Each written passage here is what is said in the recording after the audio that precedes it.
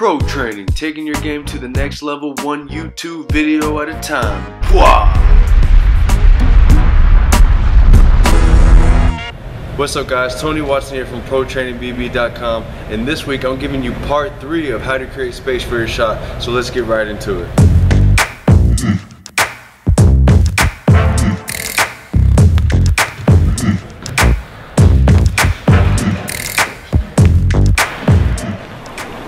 Alright, so when you're doing the side step, since I'm left-handed, I like to drive to my right side.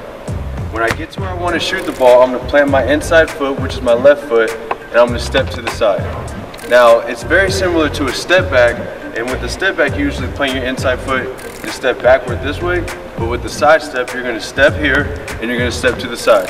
The pros about this side step is that instead of creating a more difficult shot, you're creating the same type of shot by stepping to the side and creating space.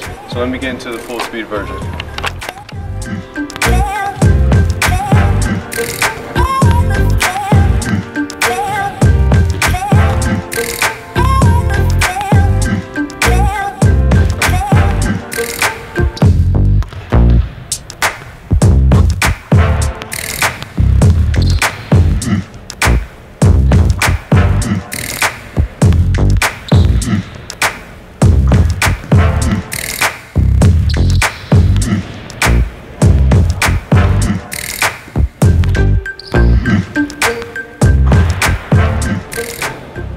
If you like this video, make sure you click the thumbs up, and in the comments below let me know what other moves you want to see, and I'll be sure to break those down.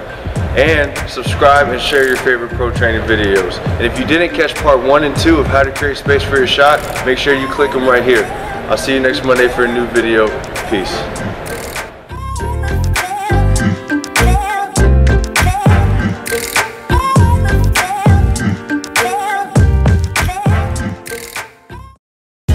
Pro Training, taking your game to the next level, one YouTube video at a time. Pwah!